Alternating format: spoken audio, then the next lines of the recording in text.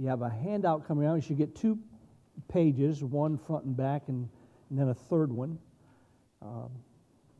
As always, I try to give you a lot of notes that you can always look back at and receive some encouragement and guidance. This is our third message on a definition for evangelism.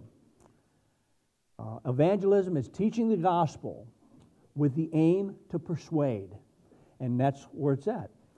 I worked on that a little bit, and at first I put evangelism is preaching the gospel. And I thought, no, too many times we use the word preaching, although teaching and preaching in this instance is the same. It's ministry, it's conveying something. But I want you to realize that you don't have to be a preacher to be able to convey the gospel. And as we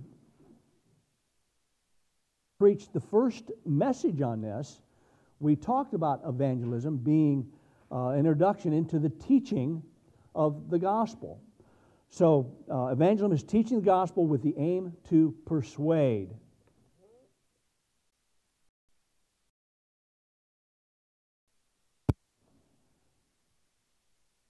If you need an ink pen, raise your hand. Somebody will get you one.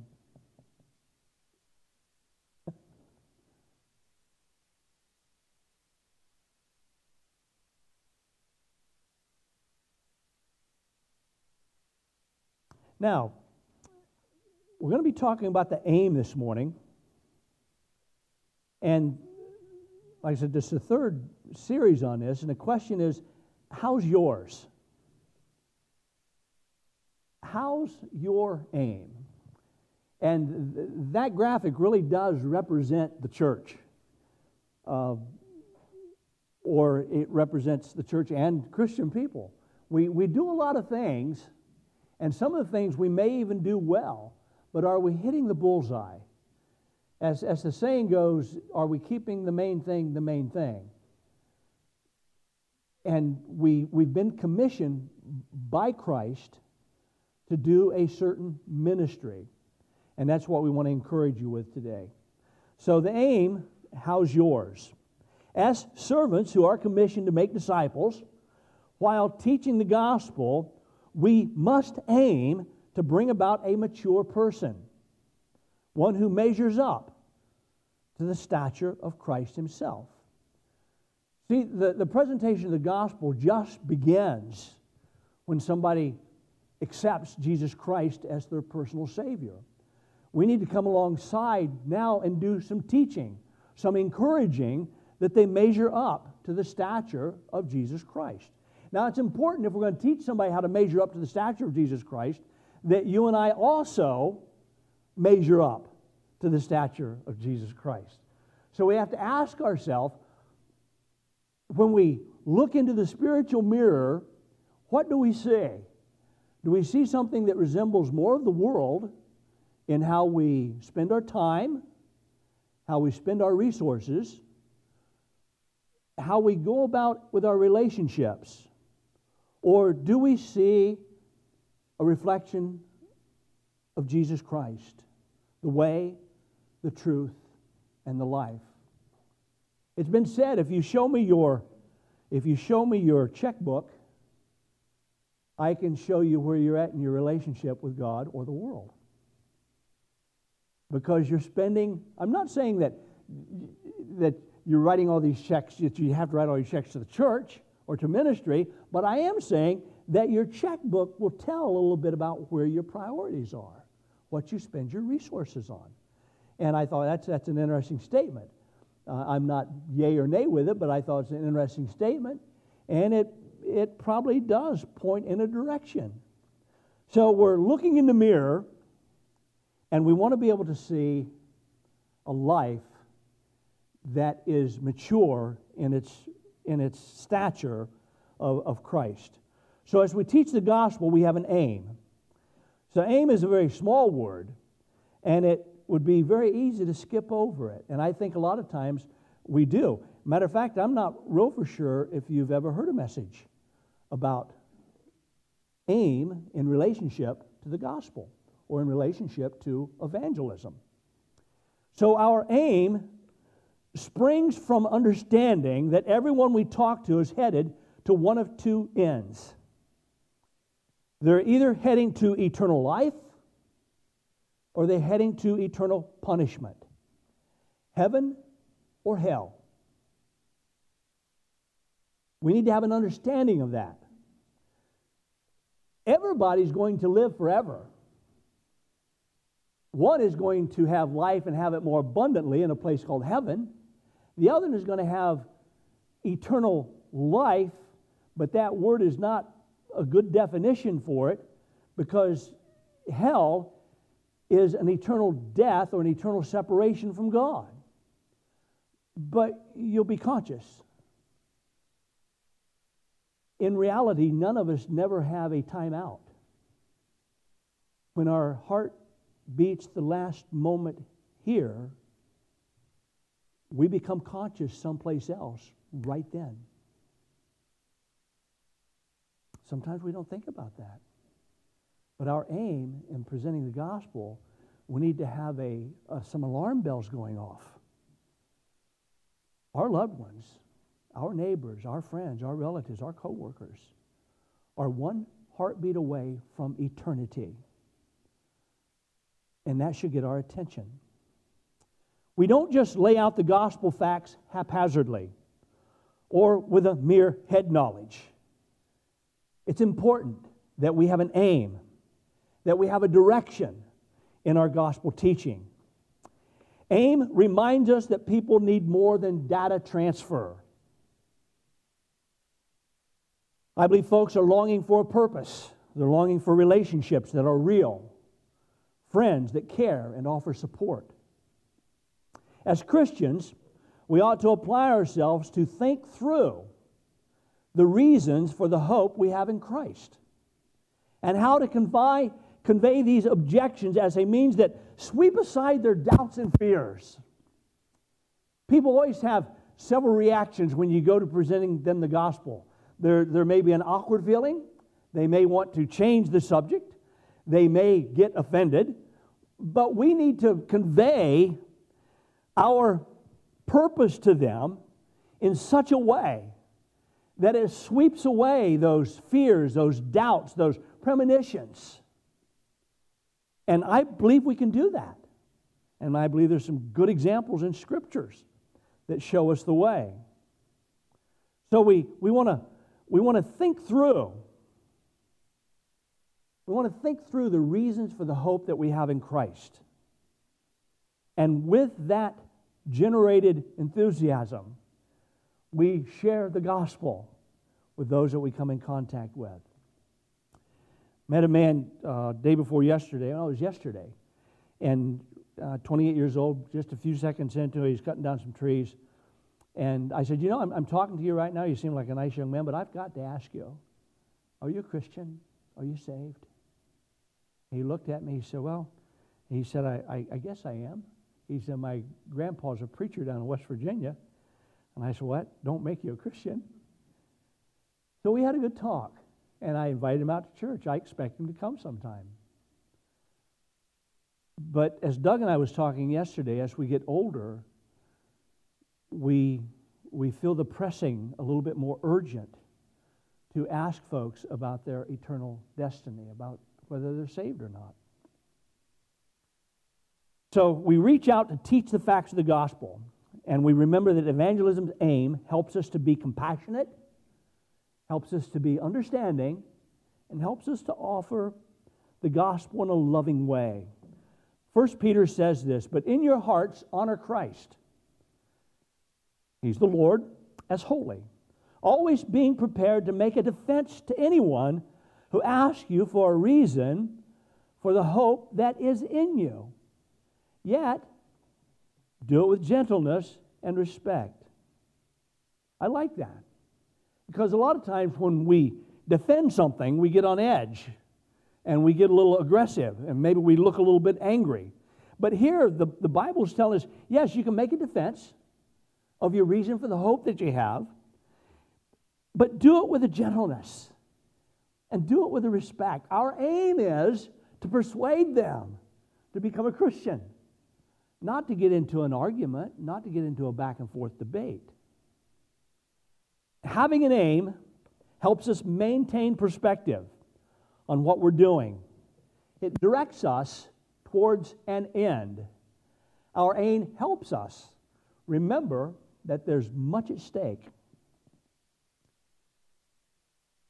There's not a hodgepodge of things to choose from when it comes to choosing sides.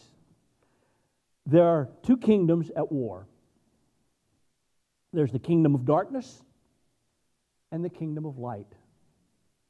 And there's no in between. You're either one or the other. You're either saved or you're lost. You're either good because of the righteousness of Christ, or you're a child of your father, the devil. I don't like that. That don't sound very gentle. But it's true. And we can convey that thought with gentleness and with love and with concern. When folks are born again, they pass from the rulership of the devil to the rulership of Christ. They are literally rescued from the domain of Satan and become partakers in the kingdom of God. That's a beautiful truth. The Bible says in the book of Colossians, who hath delivered us from the power of darkness and hath translated us into the kingdom of his dear Son. See, as Christians, their sin nature is defeated. They went from bondage to freedom. See, without God's intervention, no matter how good a person is, no matter how well of a home he was raised up in, without God's intervention, sin rules over them. And it doesn't matter how much you love them. It doesn't matter how much you would give to them on their behalf. It doesn't matter how good they are. They are slaves to the desires of sin, unable to walk in holiness or please God at all. But through the new birth, they become new creations in Christ. And the rule of sin in their hearts is broken. That's our aim, to see that rule of sin is broken in their hearts. Now, it doesn't mean that they automatically become Christians or automatically become perfect in the sense that they'll not make mistakes. It does mean they're going to have an advocate when they do sin. They can go to the Father through Christ. They're going to continue to sin, not as before, but that sin nature is going to be something that folks are going to have to struggle with until the day that you die. Matter of fact, that's why you die. But there's going to come a day when you're going to be glorified. Now, the controlling power of sin over an individual's life is defeated at conversion. And they're able to overcome, really, you're able to overcome all sin if you pay attention to the leading of the Holy Spirit. But the Holy Spirit is in you to guide you and lead you in all things that are true and right. But there's the desires of the flesh that the battle starts. And when you lose a battle and you trespass, there'll be something that's going to happen in your life that had never happened before. And it's called conviction. Conviction will cause you to back up and do the right thing.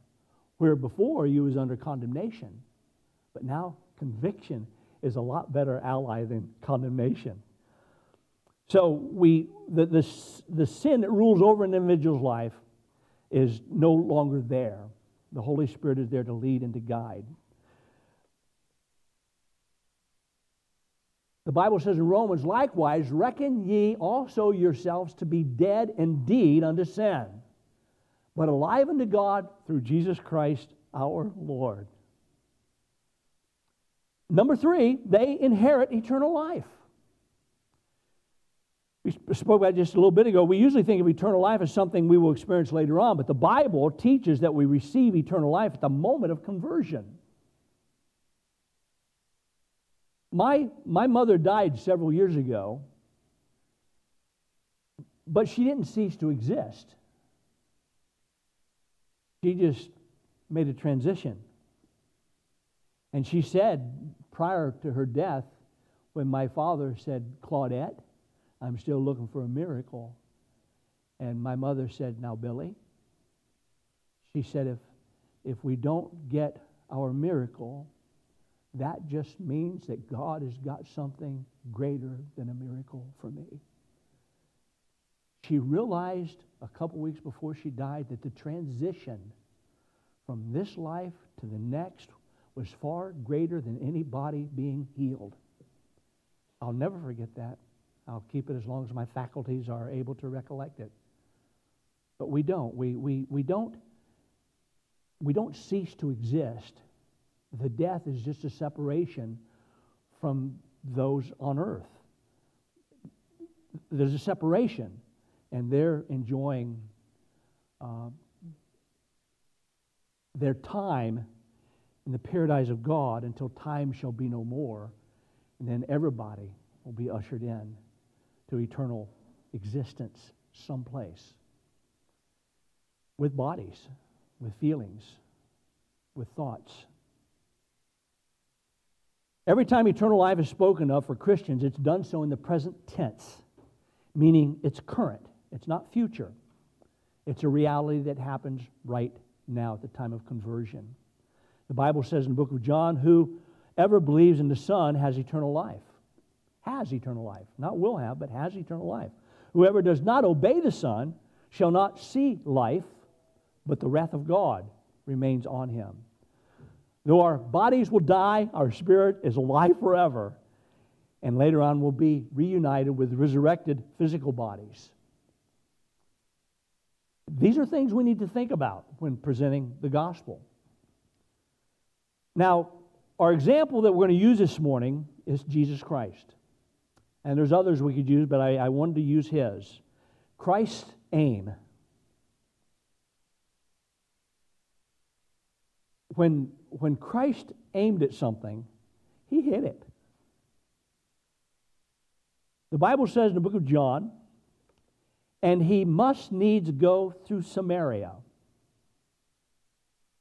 Now the word must, it means necessity, compulsion, destiny.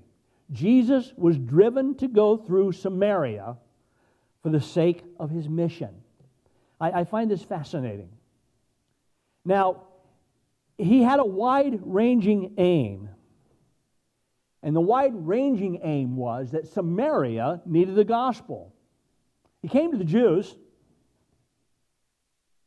those that wasn't split off from Samaria. See, Samaritan and the Jews, they had a rift quite a few centuries ago, and they wasn't compatible with one another in their own minds. But Christ said, I must needs go to Samaria.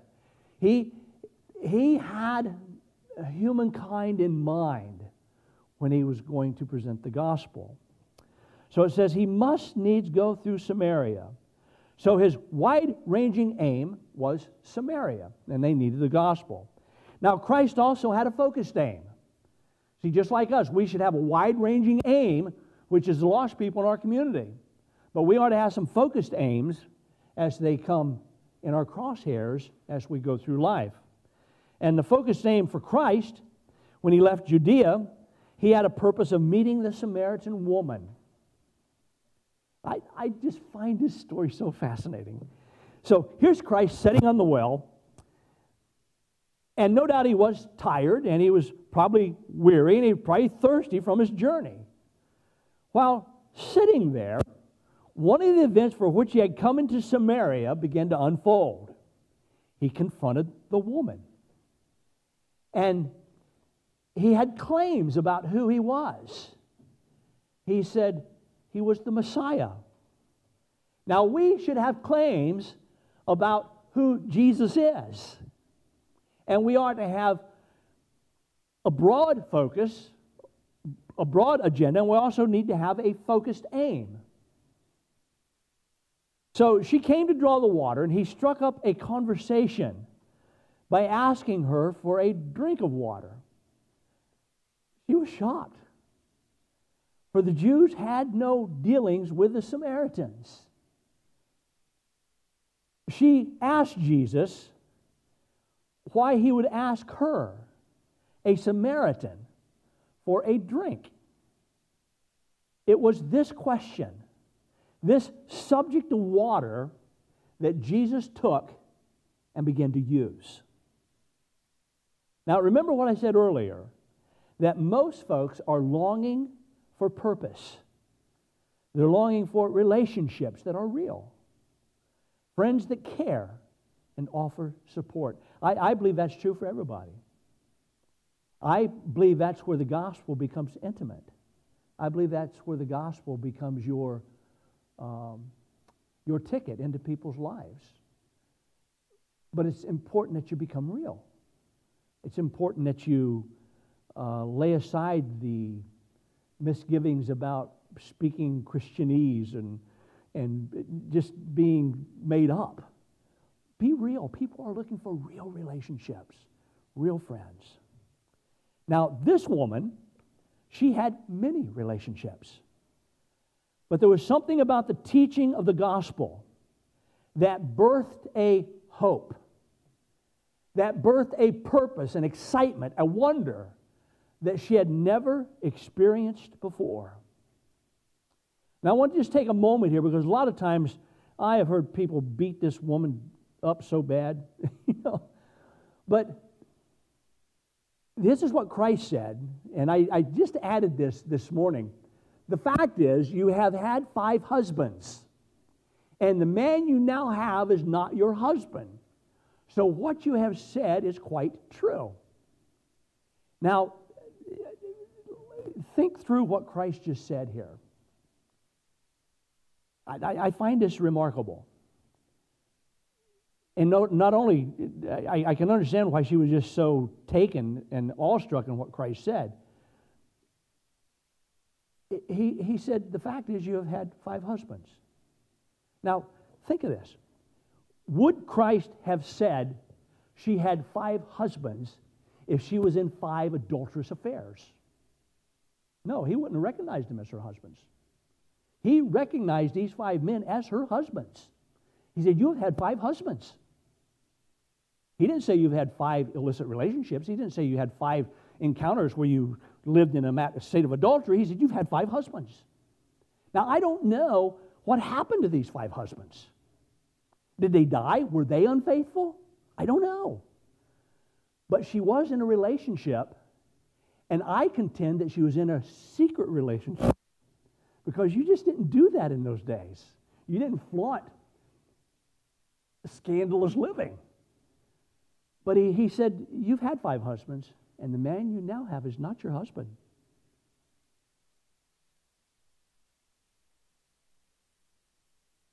I thought, wow, I think Jesus just, no pun intended, but literally pulled the covers off. He pulled the covers off.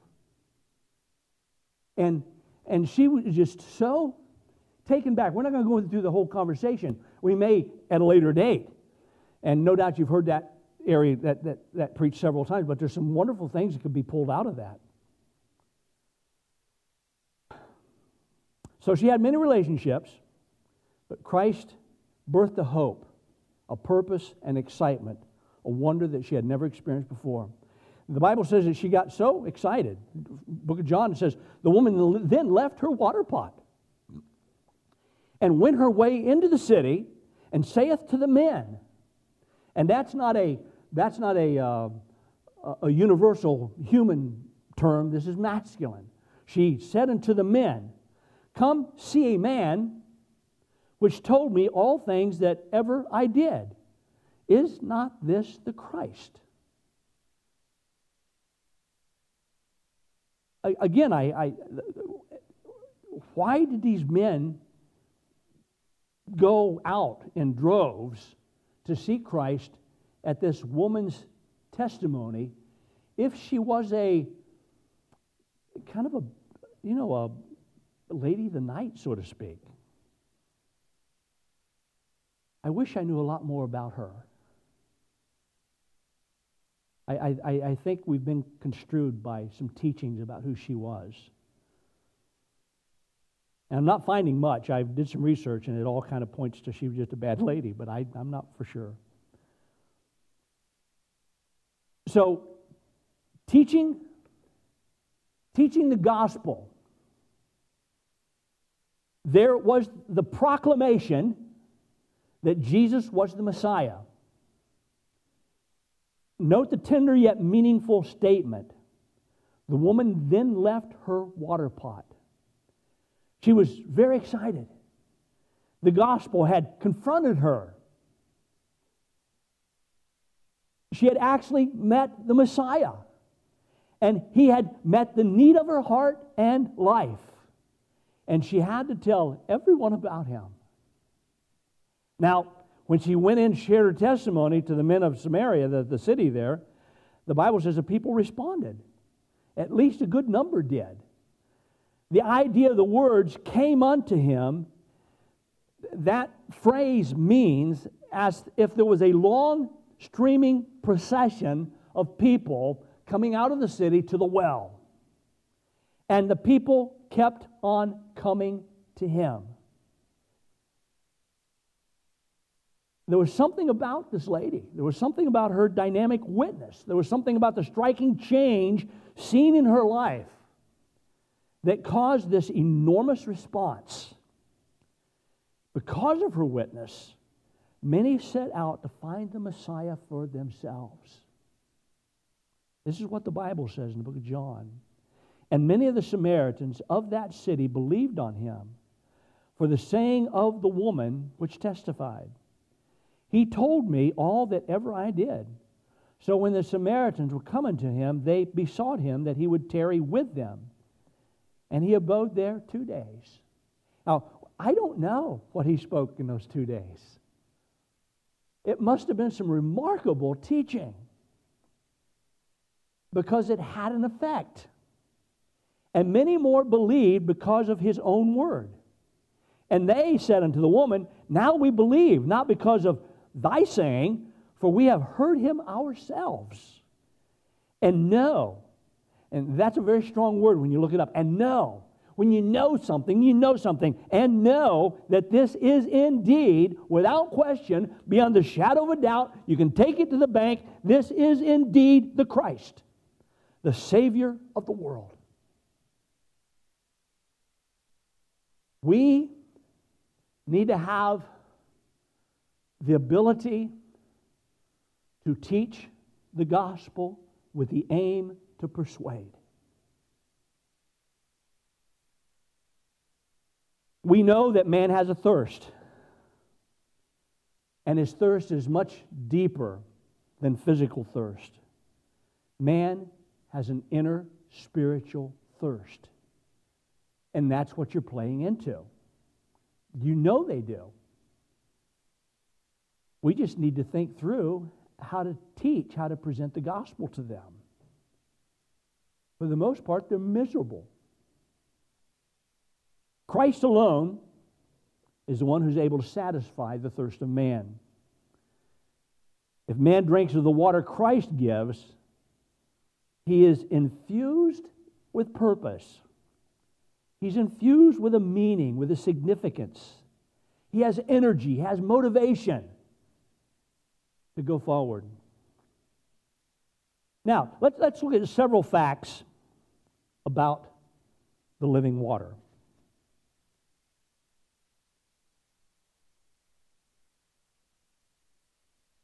The living water comes from Christ. He and He alone is its source. This is what we aim to teach to the thirsty. It's not a Baptist doctrine. It's not a Catholic doctrine. It's not a Pentecostal doctrine. It's not the hoop and holler doctrine. It is Jesus Christ. It's Him. He alone is its source.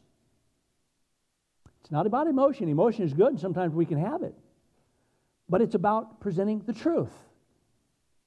Jesus Christ said, I am the way, I am the life, I am the truth.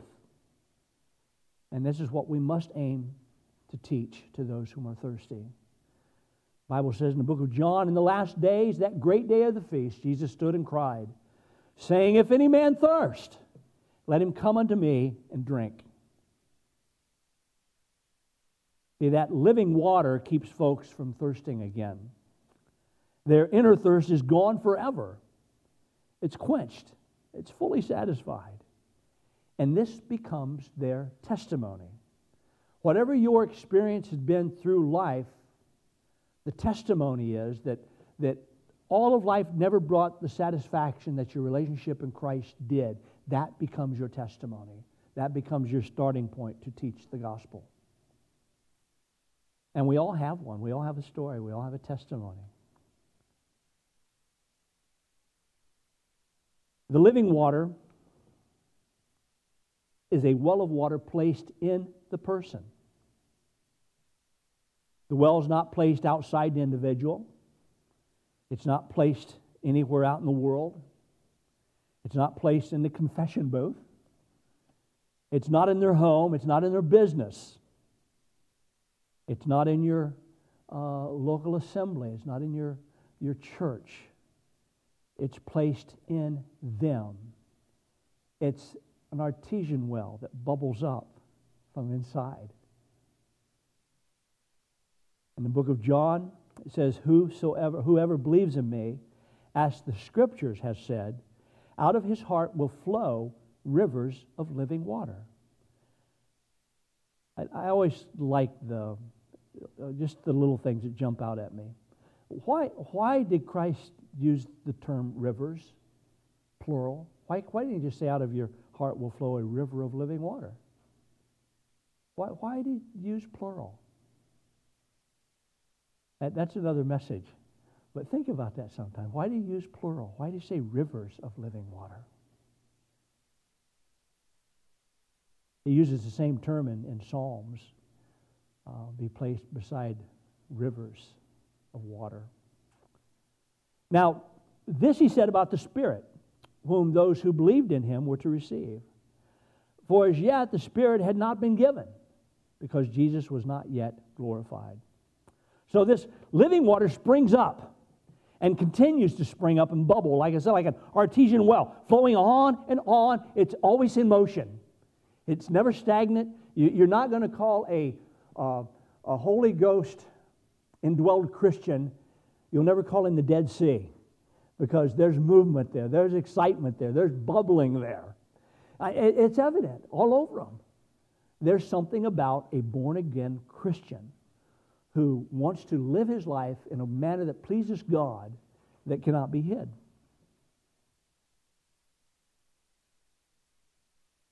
It's ever in motion. The living water, it springs up into everlasting life.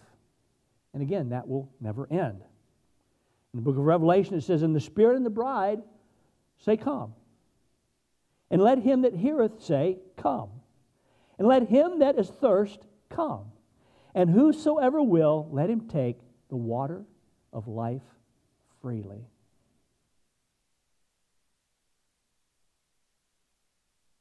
Some of us are better painters than we are marksmen. And I've used this little story so many times, some of you probably know it by heart. But the fellow was going into town with a buddy, and he's seen these arrows right in the middle of all these bullseyes. On the sides of buses, on mailboxes, hanging in the trees, up on the buildings, on garages, on barns. And he commented to his buddy, he said, but somebody in this town is a really good shot. And as they went a little further, they seen another man painting bullseyes around stray arrows.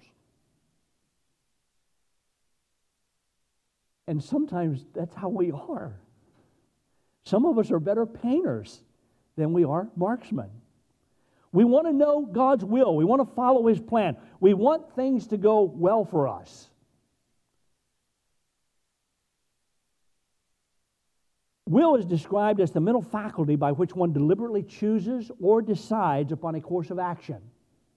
It can be good or it can be bad. You decide it's a will. You do that.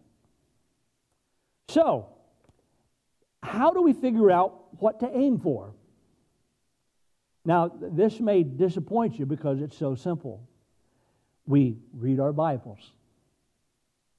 We pray. And we press towards the mark. the bullseye. We don't have to worry. We don't have to stress. We don't have to fret about this. God has made His will clear. He's made His will clear in His Word. It is the primary way He speaks to you and I today. Jesus told us in the book of Matthew, He said, "Seek the kingdom of God above all else, and live righteously, and He will give you everything you need." Now, we know what that means as far as ministry.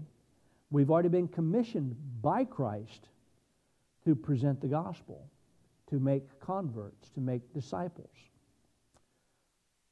Paul, he prayed for the church in the city of Colossae this way.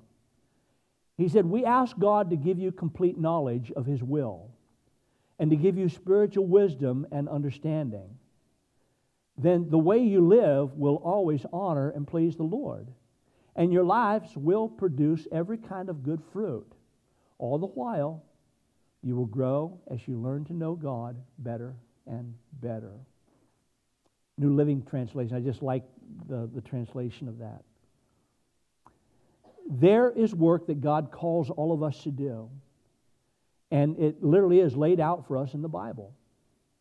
God makes it clear again and again that we're to love others, we're to care for the poor, we're to live our lives in such a way that we teach others the power of the gospel.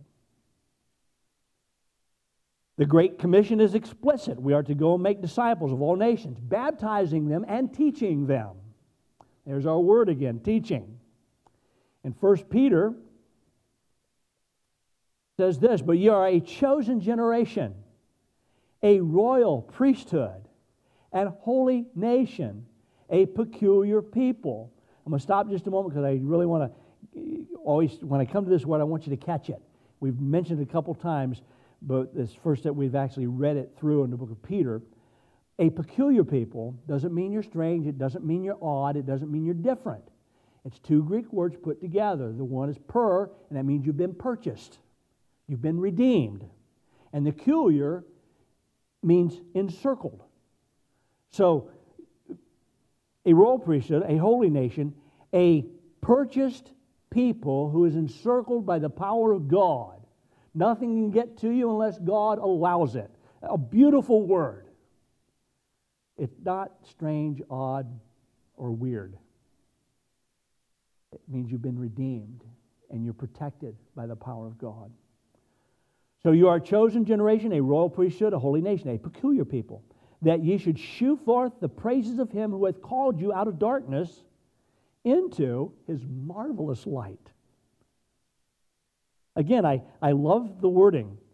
He could have just said, called you out of darkness into light. But He didn't. He said, a marvelous light. Puts emphasis on it. So aiming for the mark, making converts by teaching them the gospel. We're to see to it that they are baptized and are continually taught the gospel as they are discipled. This will help us to know which fights to pick and which to avoid.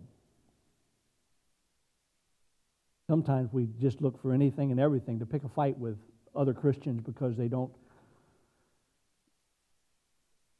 it's so like the old comic routine that's been around probably ever since who knows when, where the butler answers the door and he tells the guys, walk this way. So the Three Stooges come in and they walk this way. And sometimes as Christians, that's how we are. You want to join our church, you want to be a good Baptist, then walk this way. Shame on us, you know.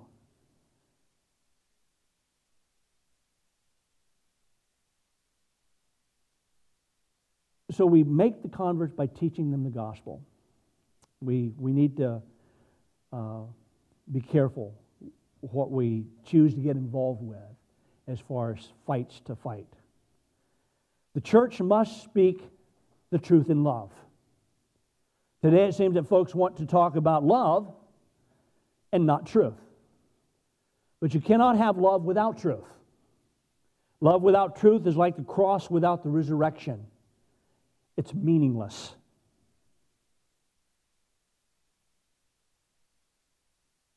told a pastor that one time. He said, "What are you saying?" I'm saying, you're telling me how you love these folks, but you're not preaching the truth to them. You're presenting something that's not true. You're affirming relationships that God finds detestable. It's like the cross without the resurrection. It means nothing. And it wouldn't. What if we had Jesus went to the cross, said He died for the sins of the world, but He never came out of the tomb? What a farce that would be. I mean, where's the power in that? It would be utterly meaningless. Love and truth go hand in hand. The church, especially Liberty, should be the most truthful, loving place on the planet. And I believe that with all my heart, that we should be. We should strive for that. Every church ought to feel that way. They ought to feel that their church is the most truthful, loving place on the planet. You know, when folks come here, you may not find the lights and the big choir. You may not find the, maybe the emotion, the cadence in the preaching. But I'm going to tell you one thing that you're going to find to the best of my ability is the truth. You're going to find the truth. And all those other things may be okay. But if you rest in those for the assurance of your salvation, you're going to be very disappointed. We need the truth. Our aim in teaching the gospel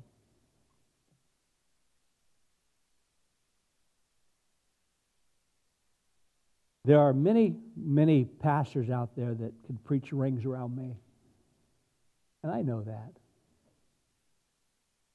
But I'm not for sure if there is as many that is really mining the truth without being detoured in different directions. My purpose is to teach the truth. As we encounter people where they are, we tell them like it is. That's very important. With the hope of bringing them to salvation. We encounter them where they are, we tell them like it is, we bring them where they ought to be in their relationship with Christ. Once they've accepted salvation, we continue teaching to encourage progressive sanctification. That's not a second work. That's just learning the rudiments of the gospel and adjusting our lives to it. Some people, they get saved, and maybe they have a situation where they've always bought lottery tickets, never thought anything about it. Maybe they've always smoked cigarettes, never thought anything about it. I'm not saying any of those things are sinful or sending you to hell. I'm just using this for an example. Some people might have drank occasionally, never thought anything about it. And once saved, I've heard many testimonies along this line. You know, I got saved and I went in to buy a lottery ticket and I just felt like, man, I probably shouldn't be doing this. Conviction. Why? You know, who knows? Same way with drinking, same way with smoking. Same way with being creative on your taxes. I did this last year, but I'm not so for sure if I should be doing that this year. Funny thing happened on the way to the bank, you know. And that's how the gospel is. It's progressive sanctification. We grow in our relationship with Christ. We grow in our adjustments. We might have sat around and watched good action movies, and the cuss words never bothered us at all. We got saved, and all of a sudden we thought, I probably shouldn't be watching this. You know? Just little things. Progressive sanctification. We grow. If you're not growing, you ought to be... My oldest son, he loved those three-wheel bikes you got on and plastic things, toys, big wheels. I mean, he just loved those. He would go around a patio and just rip the edge, and he graduated onto bigger things. But what if you came by his house and he's 45, 46 years old, and you see him out his driveway on a big wheel? You know, You think, what's wrong with him? You know? Same way with the Christian. As we grow, we get off the big wheel. The progressive sanctification matures us. So, we have God, the creator of the universe, has called us to be part of His work to bring justice and kindness to His creation, to present the gospel, to teach it by aiming to hit the mark. What a joy. What a privilege.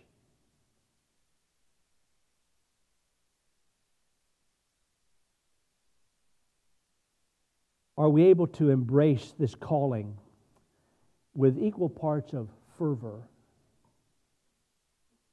Equal parts of fervor and wisdom and humility. And all that comes about by learning to teach the gospel with an aim to persuade. You have to work at it. So, next week we're going to be looking on the persuasion part. I thought this morning, I thought, I could probably go back through this definition of evangelism and do another 4-part series, part A 2, part B 2, and still not cover it. I think we really need to be reminded of the importance of our job as far as evangelism goes.